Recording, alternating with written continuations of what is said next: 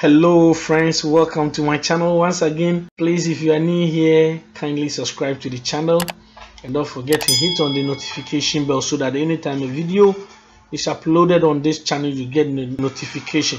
Now today we want to look at how you can manipulate a photo like this.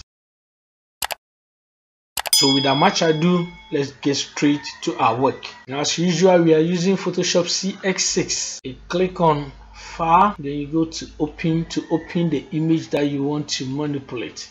Now we have our image. Create new layer. Now make sure you change the foreground color.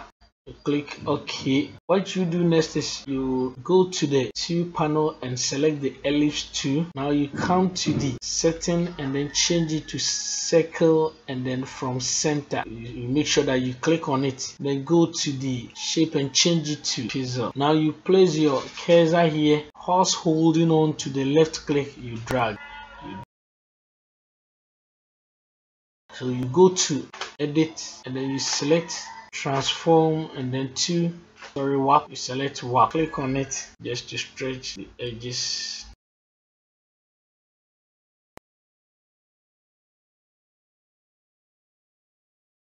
Now we are done with the stretching up. Double click on the first layer and then work on it. The stroke, you work on the stroke.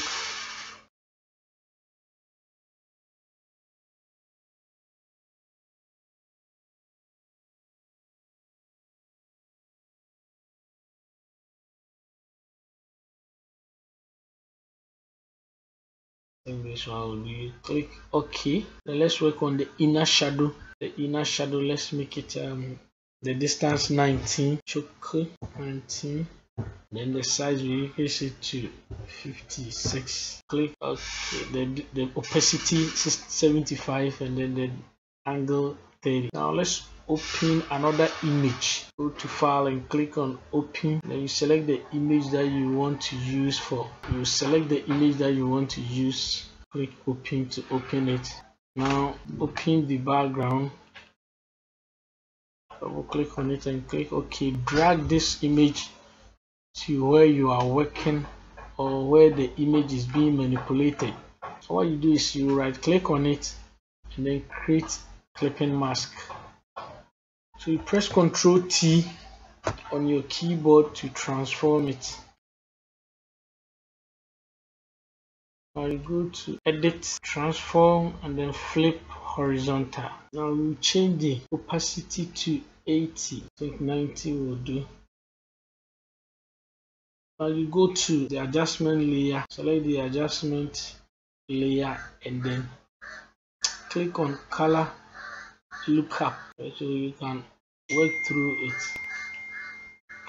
through it. Select the one that fits.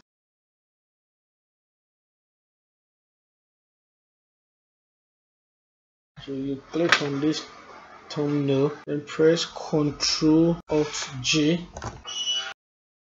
Then you press Ctrl J to duplicate it. Then you select the thumbnail and then press Ctrl Alt J. Then you change the opacity to 90. Now you can save it. Save, or say orange. Click on save to save it. Okay.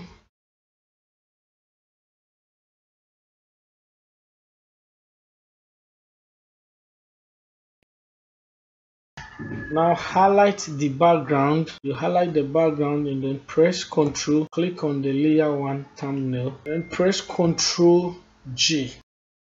Now what you do next is you move the layer 3 up. Then you drag this one. So now we have our image manipulated. Thank you for watching. See you again another time. Bye for now.